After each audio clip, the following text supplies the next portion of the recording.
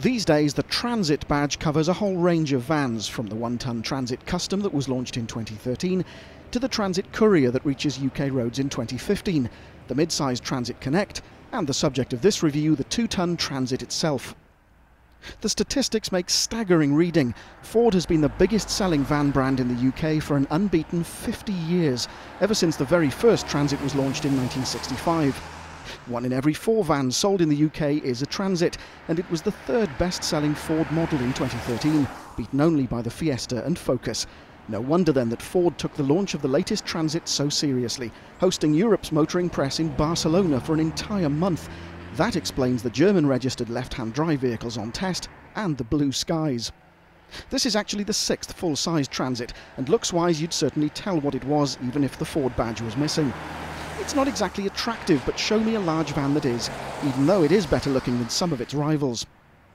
There's a choice of 3 2.2-litre Duratorq turbo diesels built in Dagenham in the UK, with power outputs of 99, 123 and 153 horsepower, with all 3 using a 6-speed manual gearbox. It's available in 2 trim levels, base and trend, in 2 wheelbases, 3 body lengths and 2 roof heights. And as you'd expect from a Transit, you could also have one as a minibus, dropside or chassis cab. In fact, there are something like 450 different variations on the Transit theme, so there should be something for everyone.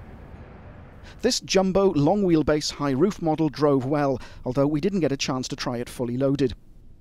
There's been something like a 6% improvement in fuel economy compared to the previous model, so it's capable of around 36 miles to the gallon, while the Econetic models are even less thirsty, returning around 44 mpg. While we're on the subject of running costs, service intervals are now 30,000 miles or 2 years, and maintenance times have been reduced. The list of standard equipment is high and includes an electronic stability system, Bluetooth and a fold-down seat that becomes a desk.